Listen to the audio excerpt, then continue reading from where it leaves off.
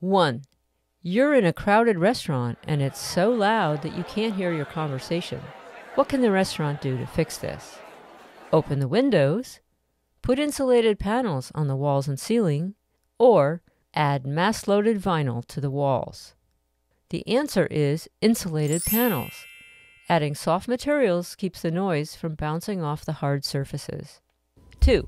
Your upstairs neighbor walks heavily on the floor and it sounds like they're stomping. What can you do? Put sound-absorbing panels on your walls. Play your music really loud to drown out the stomping noise. Or ask your neighbor to get a soft carpet or wear soft slippers. If you guess play your music really loud, this won't really solve the problem. It might make it worse. The answer is to politely ask your neighbor to put a carpet down or wear slippers to soften their footsteps. For more information on noise and acoustics, visit soundproofist.com.